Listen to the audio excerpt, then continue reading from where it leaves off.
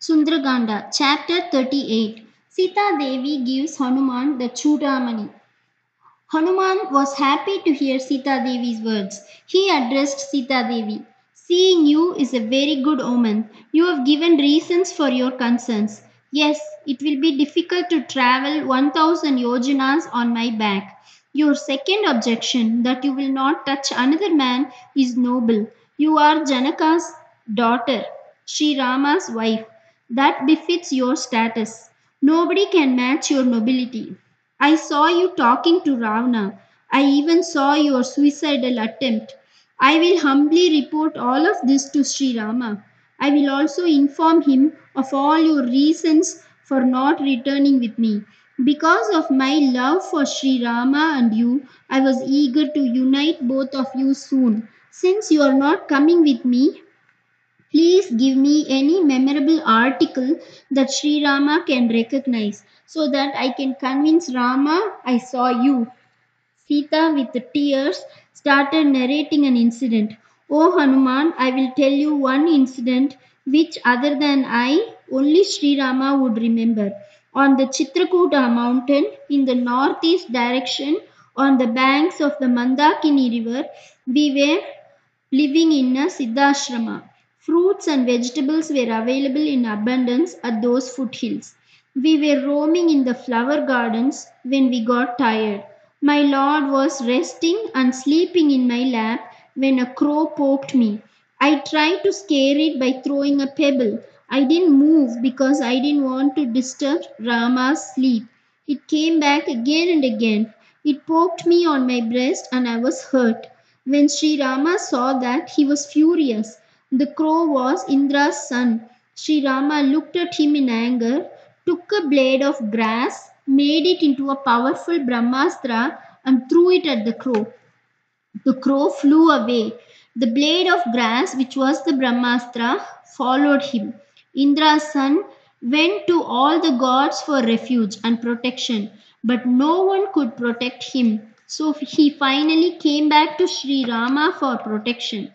The actual punishment for his offense should have been death, but kind hearted Sri Rama pardoned the crow. Sri Rama told the crow that he must use the weapon since it should not be wasted. He asked the crow what he should do with the weapon. The crow suggested that Sri Rama poke its eyes so its life could be saved. The blade of grass thus burnt the right eye of the crow. The crow was thankful to Sri Rama for saving its life and flew away. When Sita Devi thought about Sri Rama, she started crying. Addressing Sri Rama, she said, O Rama, you could not tolerate a small crow's action. How are you able to tolerate someone who stole your wife? O Rama, please be kind to me.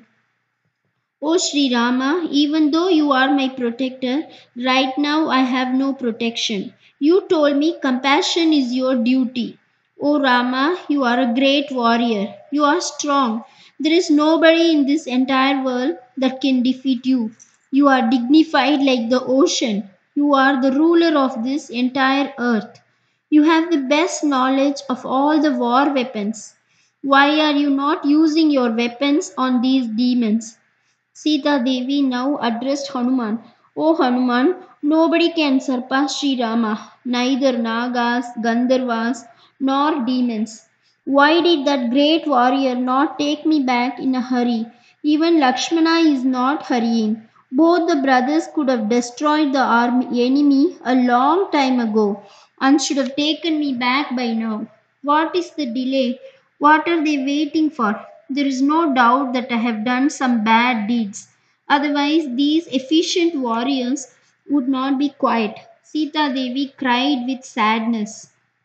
Hanuman told Sita Devi, O Mata, because of Sri Rama's sorrow for you, he is disinterested in everything. If Sri Rama is sad, Lakshmana also becomes sad. Somehow I was able to come and see you. Very soon all your anguish will disappear. Those two brothers are enthusiastically waiting for my return. Sri Rama will destroy the evil Ravana along with his entire family and take you back. Oh Devi, what message would you like me to delivered to Sri Rama, Lakshmana, and Sugriva. Sita Devi replied, Hanuman, my full respects to the son of Kausalya. Tell him I inquired about his well being. Lakshmana, Sumitra's son, left all his wealth, pampered riches, ornaments, and servants to follow Sri Rama to the forest. That great man has been serving his brother with love and devotion in the wild forest. Lakshmana always respected and considered us as parents. He was quite like my father in law. Because Lakshmana was always with him, Sri Rama did not think of his father much. Tell Lakshmana that I am okay. Tell Sri Rama several times that I shall live for only 2 more months. After that, I will not live. Sita Devi gave Hanuman her hair ornament, the Chudamani. He was very happy to take it.